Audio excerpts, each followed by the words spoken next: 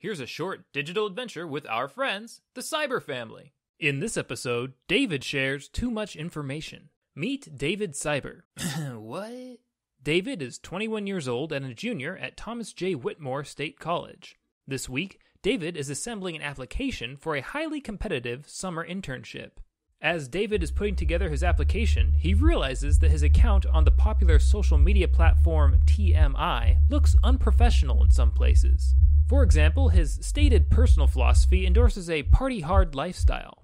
Moreover, he has posted numerous pictures of himself overindulging with alcoholic beverages. In some pictures, he is wearing t-shirts with profane slogans and images on them that some people may find offensive. And in general, his profile portrays him as something of a party animal. Now meet Nina. Nina is the human resources professional in charge of hiring for the internship that David is hoping to get. Nina plans to Google each applicant. If her Google search brings up unsavory results, she might just slide that applicant's resume into the recycle bin. David knows that employers sometimes Google job applicants, and he decides that he doesn't want his TMI profile to come up when people Google his name. So he ratchets up his TMI privacy and security settings as high as they will go.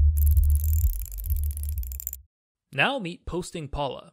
Posting Paula is one of David's associates on TMI. Unbeknownst to David, Posting Paula has a habit of copy-pasting David's pictures onto her TMI profile. So when Nina Googles David, she finds dozens of his pictures via Posting Paula's TMI page. Fair or not, Nina just does not like what she sees, and so she slides David's application materials into the recycle bin. That's a tough break, David. Better luck next summer.